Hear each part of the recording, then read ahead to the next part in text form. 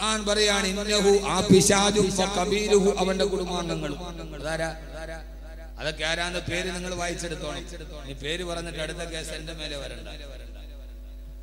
ഇത് ഖുർആനാണ്. ഖുർആനിനേക്കാൾ വലിയൊരു മുന്നറിയിപ്പ് ലോകത്ത് അല്ലാഹു നൽകിയിട്ടില്ല.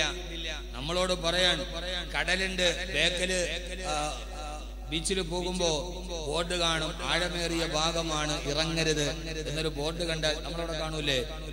ഇപ്പോ കാഞ്ഞങ്ങാട് ഈ ബൈപ്പാസ് അങ്ങോട്ടാ പോവാ, കാഞ്ഞങ്ങാട് കാസർഗോഡ് ബൈപ്പാസില് ചില സ്ഥലത്ത് ബോർഡ് കാണാം, 6 മാസത്തിന് ഇവിടെ പൊലിഞ്ഞത് 20 പേർ. എന്താണ് ആ ബോർഡ്? നിങ്ങളുടെ മുമ്പേ വന്ന ആളുകൾ ഇവിടെ പെടഞ്ഞു മരിച്ചിട്ടുണ്ട്, അതുകൊണ്ട് വരുന്ന നിന്റെ സ്പീഡ് കുറയ്ക്കില്ലെങ്കിൽ നീയും പോയി കുഴിയിൽ വീടും. അള്ളാഹു ഖുർആനിൽ ഒരു ബോർഡ് വെക്കാണ് സൂറത്തുൽ അറാഫിൽ, യാ ബനി ആദം, ആദമിന്റെ മക്കളെ, നിങ്ങളുടെ വാപ്പയും ഉമ്മയും തുണി ഉരിഞ്ഞിട്ട് പിശാച് സ്വർഗ്ഗത്തിൽ നിന്ന് വെളിയിലാക്കിയിട്ടുണ്ട്. ലാ യഫ്തിനന്നകുമു ശൈത്താൻ, മക്കളെ നിങ്ങളുടെ വാപ്പയും ഉമ്മയും കെണിയിൽ വീണിച്ച പിശാച് നിങ്ങളെയും വീഴിക്കാതിരിക്കട്ടെ, നിങ്ങൾ സൂക്ഷിച്ച് ജീവിക്കാവൂ എന്ന് ഖുർആൻ നമ്മോട് മുന്നറിയിപ്പിന്റെ ബോർഡ് തരികയാണ്. അപ്പൊ നമ്മൾ അതിനെ മറികടന്ന് പോകാവോ? പോകാൻ പാടില്ല. അള്ളാഹു നമുക്ക് ബോധം തരട്ടെ. അവനും അവന്റെ കുടുംബക്കാരും നിങ്ങളെ വലവീശി നടക്കാൻ, ആ വലവീശി നടക്കുന്ന നിങ്ങൾ അതിലേക്ക് പെടാതിരിക്കും. എന്റെ പ്രിയപ്പെട്ട സഹോദരങ്ങളെ, കോഴിക്കോട് ഫറൂഖ് കോളേജിൽ മുൻകഴിഞ്ഞു പോയ പ്രഭാഷകർ സൂചിപ്പിച്ചിട്ടുണ്ട്, ഒരധ്യാപകൻ അദ്ദേഹം ഒരു മതവേദി നടത്ത പരാമർശത്തിന്റെ പേരിലാണ് കേരളം മുഴുവനും ഇളകി മറിഞ്ഞത്. പുരോഗമനവാദികളും അല്ലാത്തവരും വല്ലാതെ വാഗ്വാദത്തിലേടിയത്. സമുദായ സേവനത്തിന്റെ മൂടുപടമണിഞ്ഞ മലങ്കടുകന്മാർ അവർക്ക് ഒത്താശ ചെയ്ത് കടന്നു വന്നത്. എന്നിട്ടവർ പിന്നീട് ആ പോസ്റ്റുകൾ തിരുത്തിയത്. രാത്രിയിൽ കോഴിയെ പിടിക്കുകയും ഉച്ചയ്ക്ക് അതിന്റെ പേരിൽ അനുശോചനം അർപ്പിക്കുകയും ചെയ്യുന്ന ഈ പരിപാടി അത്ര വലിയ കപട മതേതരവാദികൾക്ക് നല്ലതല്ല. ഈ മതേതരവാദം വല്ലാതെ കൂടി അതത്ര നല്ലതല്ല.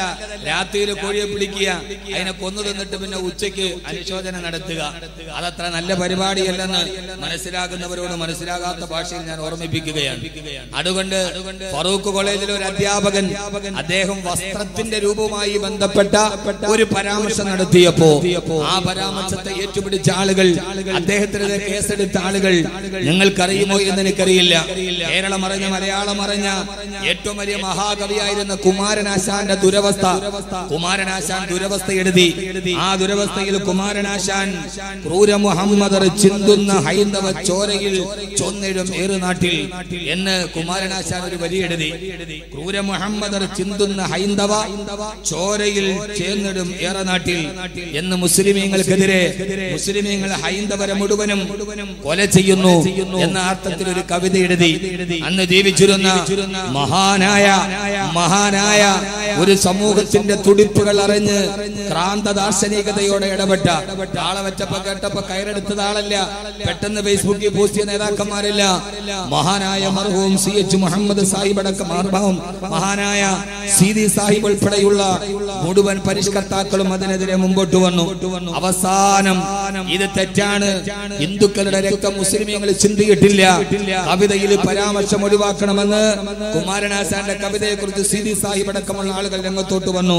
അവസാനം തിരുവനന്തപുരത്തെ മുസ്ലിം ഹോസ്റ്റലിൽ വന്ന് കുമാരനാശാൻ താൻ പറഞ്ഞത് ആ രീതിയിലല്ല, ആ അർത്ഥത്തിലല്ല എന്ന് പറയുകയും അദ്ദേഹം അതിൽ ഖേദം പ്രകടിപ്പിക്കുകയും പിന്നീട് അത് മാറ്റാൻ വേണ്ടി ഇനി ഞാൻ ഒരിക്കലും അത് ചെയ്യില്ല, ഞാൻ ഹൈന്ദവ മുസ്ലിം സാഹോദര്യത്തിന് വേണ്ടി അടുത്ത ഒരു കവിത എഴുതുമെന്ന് പറഞ്ഞിട്ട് കുമാരനാശാൻ അവിടെ നിന്ന് ഇറങ്ങിപ്പോയി.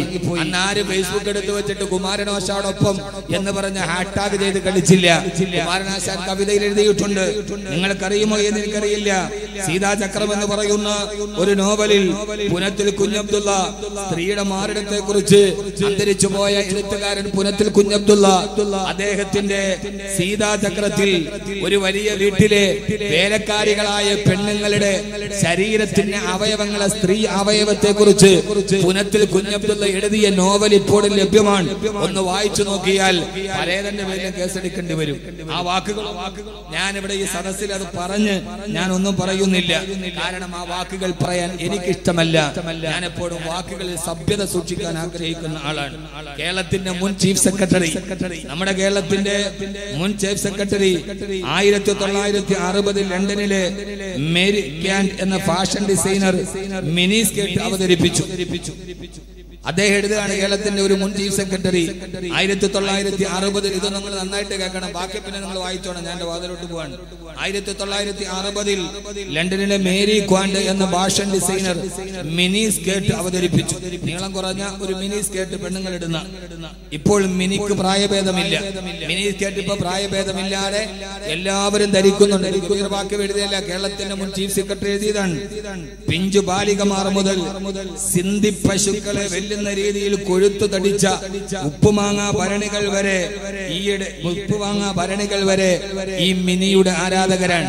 മിനി സ്കേർട്ട് ധരിക്കുന്നവരെ കുറിച്ച് കേരളത്തിന്റെ മുൻ കോട്ടും സൂട്ടുമിട്ട ചീഫ് സെക്രട്ടറി, ഈ തൊപ്പിയും നാടിയും വെച്ച മുരിയാരല്ല, അവരെല്ലാം നിങ്ങൾക്ക് കൊത്താൻ വലിയ എളുപ്പം. അദ്ദേഹം എഴുതുകയാണ്, പിഞ്ചു ബാലികമാർ മുതൽ സിന്ധി പശുക്കളെ വെല്ലുന്ന രീതിയിൽ കൊഴുത്തു തടിച്ച ഉപ്പുമാങ്ങ ഭരണികൾ വരെ മിനിയുടെ ആരാധകരാണ്. ഞാൻ ഈയിടെ ദുബൈയിൽ ഒരു പള്ളിയിൽ പോയി. കുറച്ച് കഴിഞ്ഞപ്പോൾ ഭക്തജനങ്ങളുടെ വരവായി. നിതംബം താളാത്മകമായി ചലിപ്പിച്ച് മൈക്രോ മിനികൾ മുൻപിൻ ഭാഗങ്ങൾ ഉദാരമായി തുറന്നിട്ടിട്ടുണ്ട്. പള്ളി നിറയെ ചെറുപ്പക്കാർ. നിങ്ങൾ നന്നായിട്ട് കേൾക്കണേ. നിതംബം താളാത്മകമായി ചലിപ്പിച്ചു മൈക്രോ മിനികൾ മുൻപിൻ ഭാഗങ്ങൾ ഉദാരമായി തുറന്നിട്ടിട്ടുണ്ട്. പള്ളി നിറയെ ചെറുപ്പക്കാർ ഈത്തപ്പഴത്തിൽ ഈച്ച പൊതിയുന്നത് പോലെ, വത്തക്കൊന്നുമല്ല, ഈത്തപ്പഴത്തിൽ ഈച്ച പൊതിയുന്നത് പോലെ കുർബാനയ്ക്ക് വേണ്ടി മാദകത്തിടമ്പുകൾ മുട്ടിന്മേൽ നിൽക്കുന്നത് കണ്ടപ്പോ എന്റെ സപ്തനാഡികളും തളർന്നുപോയി. കുർബാനയ്ക്ക് വേണ്ടി മാദകത്തിടമ്പുകൾ മുട്ടിന്മേൽ നിൽക്കുന്നത് കണ്ടപ്പോൾ എന്റെ സപ്തനാഡികളും തളർന്നുപോയി. ബന്ധനത്തിൽ നിന്നും മോചനം നേടാൻ വെമ്പുന്ന കുജകുംഭങ്ങളിലോ കുർബാനയപ്പം വിതരണം ചെയ്യുന്ന അച്ഛന്റെ കരങ്ങളിലോ എവിടെയാണ് ശ്രദ്ധിക്കേണ്ടത് എന്ന് എനിക്ക് കഴിഞ്ഞില്ല. മോചനം നേടാൻ വെമ്പുന്ന കുജകുംഭങ്ങളിലോ കുർബാനയുടെ അപ്പം വിതരണം ചെയ്യുന്ന അച്ഛന്റെ കരങ്ങളിലോ എവിടെയാണ് ശ്രദ്ധിക്കേണ്ടത് എന്ന് എനിക്ക് അറിയില്ല. ദുബൈയിലെ ഊദാമേത്തോ മെട്രോ സ്റ്റേഷന് സമീപമുള്ള ക്രിസ്ത്യൻ ചർച്ചുകളിൽ കുർബാനയ്ക്ക് വന്ന വിശ്വാസികളുടെ മാറിടങ്ങളെ വർണ്ണിച്ചുകൊണ്ട് കേരളത്തിന്റെ മുൻ ചീഫ് സെക്രട്ടറി എഴുതിയ ഒരു ലേഖനത്തിന്റെ വരികളാണ് ഞാൻ വായിച്ചത്. ഇനി ഇതിനെക്കുറിച്ച് നിങ്ങൾക്ക് ധാരാളമായി വായിക്കണമെന്നുണ്ടെങ്കിൽ മലയാളത്തിന്റെ സുഹൃതം സുപ്രഭാതത്തിൽ ഇന്ന് ബഹുമാന്യനായ സുന്ദരമായ ചുരിക ചലിപ്പിച്ച ബഹുമാന്യനായ എഴുത്തുകാരൻ മിഥിലാജ് റഹ്മാനി ഇന്ന് സുപ്രഭാതത്തിൽ ഇതിനെക്കുറിച്ച് വളരെ വിശദമായി എഴുതിയിട്ടുണ്ട്. നിങ്ങളത് കൃത്യമായി വായിച്ചു നോക്കണം.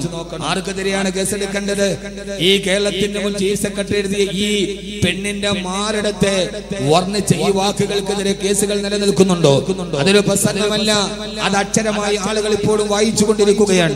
മലയാളത്തിന്റെ നോവലിസ്റ്റുകൾ പെണ്ണിന്റെ സ്ഥലങ്ങളെ കുറിച്ച് വർണ്ണിച്ച് എഴുതിയിട്ടുണ്ട്.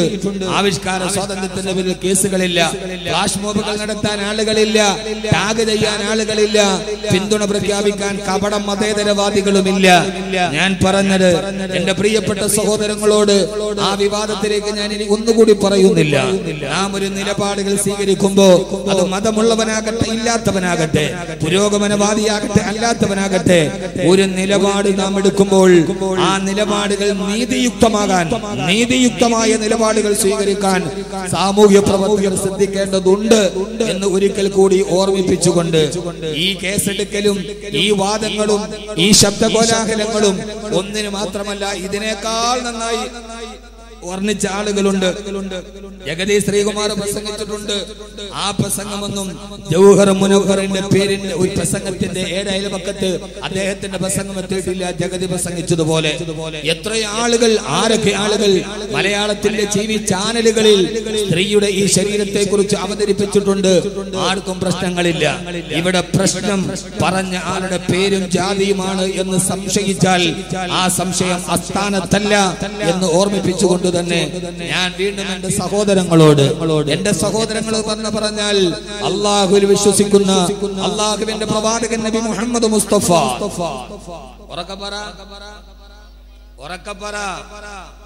ആദരവായ പ്രവാചകൻ നബി മുഹമ്മദ് മുസ്തഫ സല്ലല്ലാഹു അലൈഹി വസല്ലമയുടെ ആദർശങ്ങളിൽ വിശ്വസിക്കുന്ന ഒരു സമൂഹത്തോടാണ് നമ്മൾ പ്രതിനിധാനം ചെയ്യുന്നത്. ലാ യഫ്തിനന്നകും ശൈത്വാൻ, ആ പിശാച് നിങ്ങളുടെ മാതാപിതാക്കളെ ചതിച്ചതുപോലെ ഒരിക്കലും നിങ്ങൾ ചതിയിൽ വീഴരുത്. അലം അഹദ് ഇലൈക്കും യാ ബനി ആദമ അല്ലാ തഅബുദു ശൈത്വാൻ ഇന്നഹു ലക്കും അദുവ്വുൻ മുബീൻ. ഈ പിശാച് നിങ്ങളുടെ ആദന്മ ശത്രുക്കളാണെന്ന് നിങ്ങളോട് ഞാൻ പറഞ്ഞിട്ടുണ്ട്. അതുകൊണ്ട് നിങ്ങളെ പിഴവിലേക്ക് കൊണ്ടുപോകുന്ന, നിങ്ങളെ ജീവിതത്തിന്റെ പരാജയത്തിലോട്ട് കൂട്ടിക്കൊണ്ടുപോകുന്ന പിശാചിനോട് ഒത്തുചേർന്ന് നിന്നിട്ട് നിങ്ങൾ ആരും ഈ വേഷവിധാനം നടത്തരുത് എന്ന് അല്ലാഹുവിന്റെ വിശുദ്ധ ഖുർആൻ. അല്ലാഹു സുബ്ഹാനഹു വ തആല ലോകാവസാനം വരുന്ന വിശ്വാസിനികളായ പെൺകുട്ടികളോട് അവരുടെ വസ്ത്രത്തെ കുറിച്ച് അല്ലാഹുവിന്റെ ഖുർആൻ പറഞ്ഞത്, എന്റെ പ്രിയപ്പെട്ട സഹോദരിമാരെ, ജീവിതത്തിൽ ചില മൂല്യങ്ങളുണ്ട്, ജീവിതത്തിൽ ചില നന്മകളുണ്ട്. ആ ജീവിതത്തിന്റെ നന്മകളുടെ ഭാഗങ്ങളിലൂടെ കടന്നു പോവുക. അല്ലാഹുവിന്റെ ഖുർആനിന് സ്ത്രീയോട് പറയാനുള്ളതെന്നാണ് അവരുടെ വസ്ത്രവുമായി ബന്ധപ്പെട്ട്, വകുല്ലിൽ മുഅ്മിനാതി യഗ്ളുന മിൻ അബ്സാരിഹിന്ന വയഹ്ഫദ്ന ഫുറൂജഹുന്ന. അല്ലാഹുവിൽ വിശ്വാസമുള്ള, പരലോകത്തെ പേടിയുള്ള സ്ത്രീകളോട് അല്ലാഹുവിന്റെ ഖുർആൻ പറയാണ്, നബിയേ, സത്യവിശ്വാസിനികളായ പെൺകുട്ടികളോട് പറഞ്ഞു കൊടുക്ക് നബിയേ, യഗ്ളുന മിൻ അബ്സാരിഹിന്ന, അവരുടെ കണ്ണുകളെ സൂക്ഷിക്കാൻ പറയും നബിയേ. ആ കണ്ണുകളിലൂടെ അരുതാത്തത് കാണരുത്, അരുതാത്തതിലേക്ക് നോക്കരുത്, അരുതാവിയുടെ ചിന്തകൾ കടന്നു വരരുത്. അതുകൊണ്ട് പരമാവധി കണ്ണുകൊണ്ട് കാണുന്നതെല്ലാം നന്മയായിരിക്കുക. എന്റെ പ്രിയപ്പെട്ട ചെറുപ്പക്കാരോട് കൂടിയാണ് ഞാൻ ഈ പറയുന്നത്. ഇതൊന്നും പെണ്ണിന് മാത്രം ബാധകമാകുന്നതല്ല. നിങ്ങളുടെ കണ്ണുകൊണ്ട് അശ്ലീലമായ സിനിമകൾ കാണരുത്, അശ്ലീലമായ ചിത്രങ്ങൾ കാണരുത്, അശ്ലീലമായ കാഴ്ചകൾ കാണരുത്, അശ്ലീലം നിങ്ങൾ കാണിച്ചു കൊടുക്കരുത്. അങ്ങനെ കണ്ടാൽ പിശാച് നിങ്ങളുടെ ഹൃദയത്തിന്റെ ഉള്ളിലോട്ട് കടന്നു കയറും. ആ പിശാച് നിങ്ങളെ തെറ്റിലേക്ക് വലിച്ചു കൊണ്ടുപോകും എന്ന് അല്ലാഹുവിന്റെ വിശുദ്ധ ഖുർആൻ. അല്ലാഹുവിന്റെ പ്രവാചകൻ നബി മുഹമ്മദ് മുസ്തഫ സല്ലല്ലാഹു അലൈഹി വസല്ലമ പറഞ്ഞല്ലോ, ശരീരത്തിന്റെ ഗുഹ്യാവസ്ഥാനത്തിന് മാത്രമല്ല വ്യഭിചാരമുള്ളത്, കണ്ണിനും വ്യഭിചാരമുണ്ട് കേട്ടോ. ഏതാണ് നബിയെ കണ്ണിന്റെ വ്യഭിചാരം എന്ന് ചോദിച്ചപ്പോ, അത് അശ്ലീലമായ കാര്യങ്ങളിലേക്ക് നിങ്ങളുടെ കണ്ണുകൊണ്ട് നോക്കലാണ്. ഏത് അശ്ലീലതയാണോ കണ്ണ് കാണുന്നത്, ആ കണ്ണ് കാണുന്ന കാഴ്ച കണ്ണ് ഹൃദയത്തിന് കൈമാറി കൊടുക്കും. ആ ഹൃദയം നിങ്ങളെ തെറ്റിലേക്ക് പ്രേരിപ്പിക്കുമെന്ന് ലോകൈക ഗുരു നബി മുഹമ്മദ് മുസ്തഫ സല്ലല്ലാഹു അലൈഹി വസല്ലമ. അതുകൊണ്ട് ആദ്യമായി ചെയ്യേണ്ടത് നിങ്ങളുടെ കണ്ണുകളെ നിങ്ങൾ സൂക്ഷിക്കണേ. രണ്ടാമത്